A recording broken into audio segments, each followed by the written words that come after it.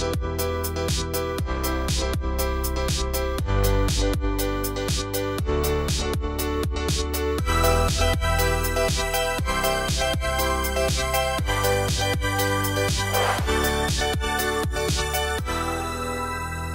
ESMO 2023, I presented the results from the TROPION-Lung01 study.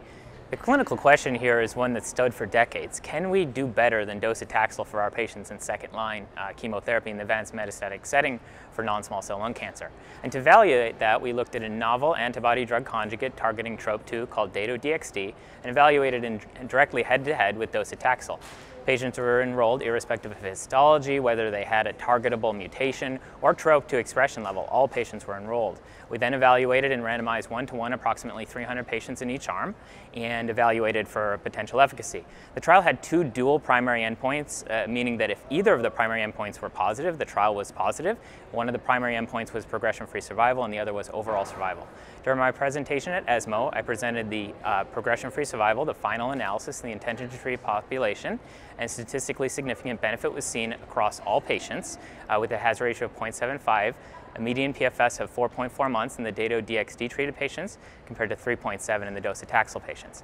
However, when we looked a little closer, we actually identified that there was a clear divergence in terms of this benefit by histology. The non-squamous patients had a hazard ratio of 0.63 and almost 2 months longer median progression-free survival, almost 3 times the objective response rate. The squamous patients actually did not have an improvement. The hazard ratio was greater than 1. So this really appears to be a superior therapy in the patients with non-squamous histology, both with and without actionable genomic alterations. The other dual primary endpoint on trial was overall survival. At the interim time point for overall survival, there was a trend in favor of Dato-DXd, and when we look a little closer, we see that the most benefit was in those non-squamous patients that drove the greatest PFS benefit as well. So the safety data is obviously important to contextualize the efficacy data that I've shared. And what we saw was a better safety profile with Dato-DXd compared to docetaxel. There was a low number of treatment-related adverse events experienced by patients in the grade 3 or higher setting with Dato-DXd compared to docetaxel, and we see that patients were generally better able to tolerate the drug. There are some unique toxicities of Dato-DXd that practitioners need to be aware of, including mucositis and stomatitis, but those were typically low grade and well managed. We know that DXd ADCs such as trastuzumab, deruxtecan do have interstitial lung disease associated with them, and we did see that with Dato-DXd, but at low rates that I believe are manageable and do not preclude our ability to give the drug.